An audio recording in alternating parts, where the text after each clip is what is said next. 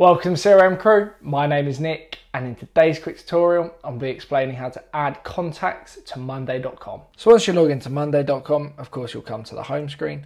Now in order to add or log contacts inside of your monday.com system, you need to head over to Workspaces up the top left here, press Workspaces, and then we want to go to the Add button, which is just below the Workspaces area. Press Add and then we want to go to Choose from Templates.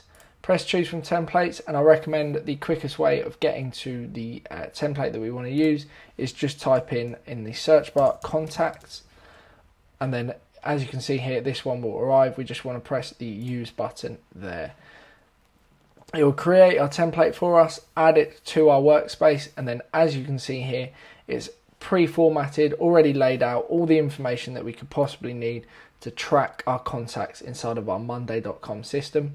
If you want to add a new contact, you just need to press the New Contact button, start filling out the relevant information. So I'm going to call this Test as an example.